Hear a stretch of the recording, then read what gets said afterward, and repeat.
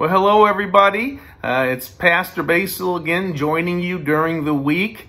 I really enjoy getting together with you between Sundays, so we have a chance to touch base and encourage one another.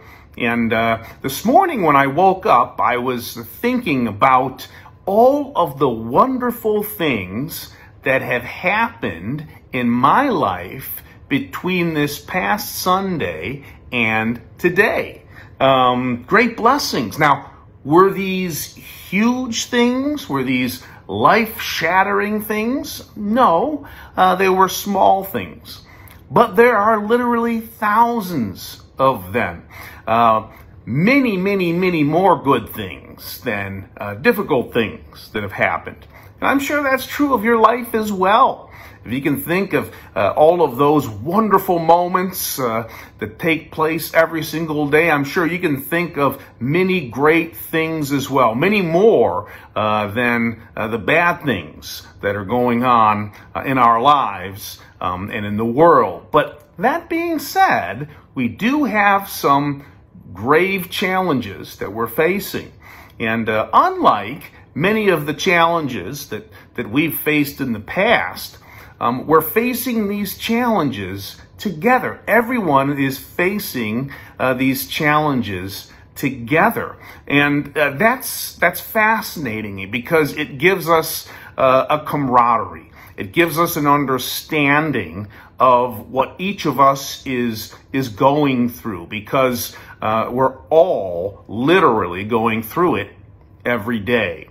And the greatest challenge, of course, that we're experiencing, the root of most of the problems, is, of course, the COVID-19 pandemic.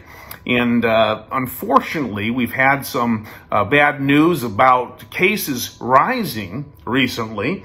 In fact, Dr. Fauci said today, he said that cases are rising in 47 states. And patients are overwhelming hospitals across the country.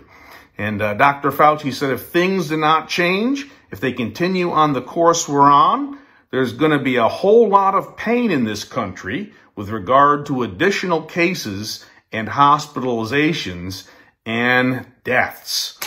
Boy, not a whole lot of good news right there. And in Europe, of course, the pandemic is spreading again. They've seen really a second wave. And today, Mr. Macron, the president of France, along with Germany, they've both decided to shut down parts of their countries again because of the pandemics and because of the pandemic there. And Mr. Macron said that France must now brutally apply the brakes to avoid being submerged by the acceleration of the epidemic. The virus is circulating at a speed that not even the most pessimistic forecasts had anticipated.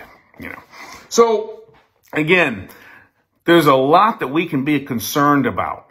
But you know something, and I've mentioned this many times before, is that when the chips are down, when things are tough, that's when God's presence manifests itself most powerfully in our lives.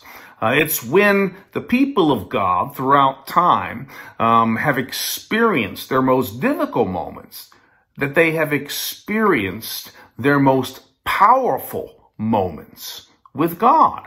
And so those are the things that during this difficult time, if we focus on, can keep us encouraged and keep our hearts uplifted and keep us on the right track. In fact, I was reading today from the Apostle Paul's first letter to the Corinthians.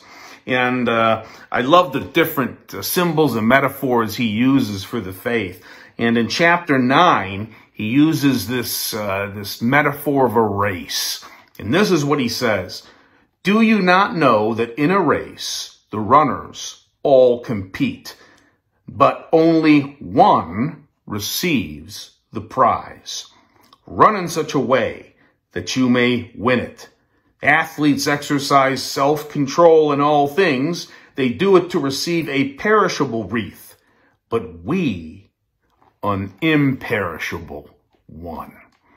Amen. And that imperishable one he's talking about is not only the eternity that awaits us beyond this world, but it's also the opportunity to experience a greater sense of God's presence in this world.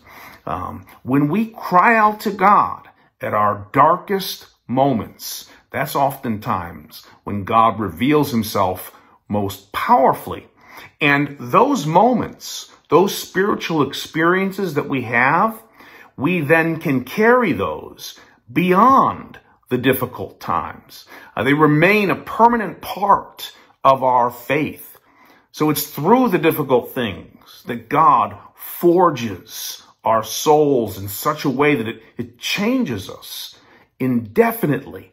So we become more faithful in this world as we prepare for eternity. So with all of these negative things going on, that's what I want to encourage all of you to think about this week. Think about all of God's blessings each and every day and how many more of them there are. And then also think of the ways that God can improve and strengthen your faith in the midst of these trials. That doesn't make these trials good. It doesn't make the pandemic good. It doesn't mean God sent the pandemic. But it does mean that God can literally use anything, and especially our darkest moments, to make us stronger than we ever were before. Join me in prayer.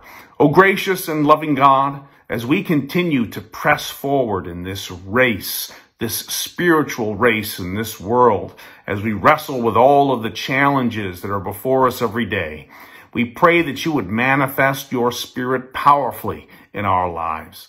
Help us to feel a greater presence of you with us, and help us emerge from this pandemic, this great trial, and everything related to it, closer to you and stronger in our faith than we were going into it. These things we ask in Jesus' name. Amen.